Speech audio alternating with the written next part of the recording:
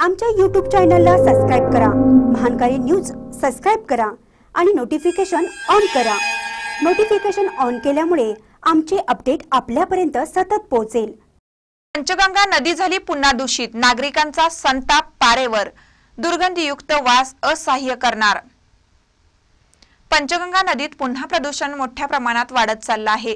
गेल्या 8 दिवसांपूर्वी तेरवाड बंधाऱ्यावर मोठ्या प्रमाणात आंदोलन करण्यात आलं होतं, मात्र आता पुन्हा नदी दूषित होऊन येथे दुर्गंधीयुक्त वास येत आहे।